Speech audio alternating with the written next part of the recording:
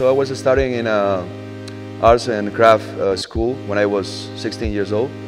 But basically, the thing who gave me to start to design start design was my relationship with the typography. I was doing basically graffiti all around Barcelona when trying to use the Barcelona as a format.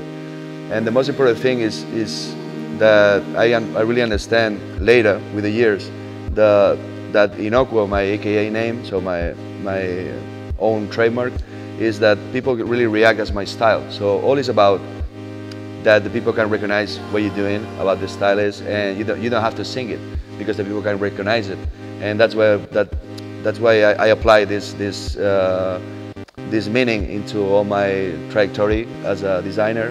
Later with the years, right now I'm an art director basically. I do international worldwide campaigns, and also I'm an artist, visual artist. I do live projection projects. I do basically illustration of calligraphy or TV spots or TV branding.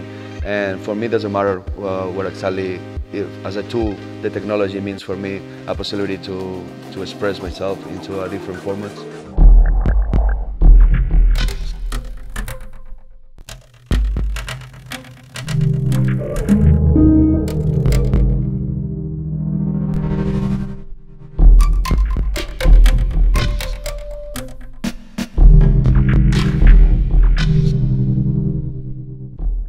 The early days was really cool because you don't have you have all the possibilities. We have like a lot of money to make whatever you wanted, but it was really romantic. The client was waiting for his own double page. You are walking around in the street and you see like all the advertising, and the people really react and stop and read it. I don't know, early 90s. You see like a double page from a bank, and it's full text. The people are reading, you know, with the coffee and reading and trying to understand. And if you compare with today, for example, if you see the contrast between these trademarks or this type of clients, and now, for example, Kim Kardashian have the possibility to change all the fashion industry just with one post, you know. So that's the impact that you have to understand that you can keep in the industry as a designer, as an artist, as a musician, as whatever you want. And the most important thing for the JET8, for example, is that you are part of a chain. You have to be your own trademark. You have to be your own expression tool.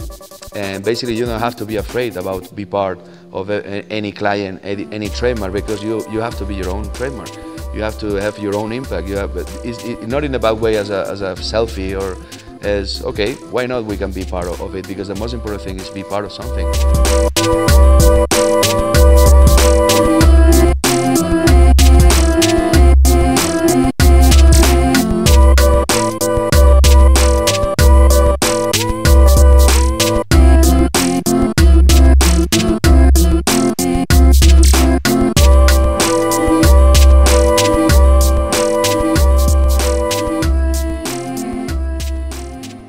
So right now, if you see the reaction of the society that have with the social media, it's quite weird, because as an artist, for example, or designer, whatever, so people are just, you know, take like 3-4 seconds to check every single post of every person, and it's like the etification of art, because you only have one click. Why? It's only the you know, the heart, like the icon heart, but you don't have any, no, like if you don't like, you only have the like, but you don't have the unlike. And also you see like people, I know, in a subway, just like in 5 seconds are I don't know, like tattoos, illustrations, whatever, in the subway.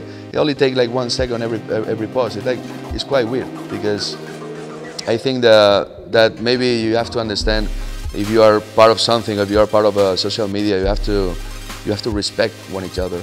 So it's the only way that we can continue.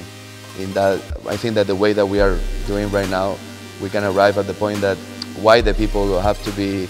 So the weirdest thing that why the people have to have this need of transcendence, and have to say if it's taking a coffee or if it's in the bathroom or is doing nothing. So you have the possibility to express with this type of applications of that project, and you have to say something cool. So that's it, and share it with the people and be part of something, be part of your own trademark, and have to make an impact into the society, but in a good way.